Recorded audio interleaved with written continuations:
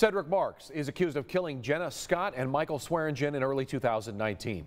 He now has a jury trial date set for October. But this one could also get postponed if prosecutors don't get through some roadblocks.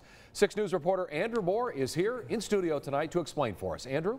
Cedric Marks is representing himself, and while he has the right to do that, it's also made things increasingly complicated. Marks has the right to request information to build a defense, even if it's more information a single person can go through.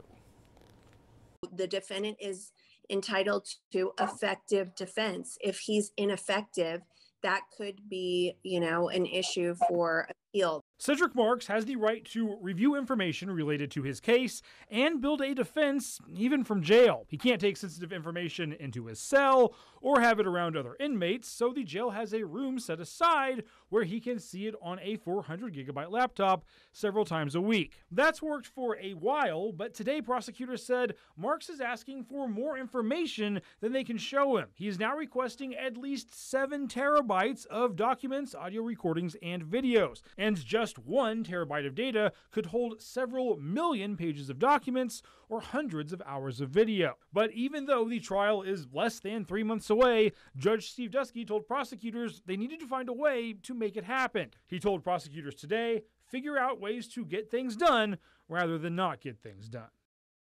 So now the Bell County District Attorney's Office is going to need to either find or buy the computer hardware to make this happen. Judge Dusky said he's hoping to send out jury summons by late August. The trial date is October 4th. Chris? Yeah, tick tock, tick tock. October will be here before we know it. Andrew Moore live in studio. Thank you.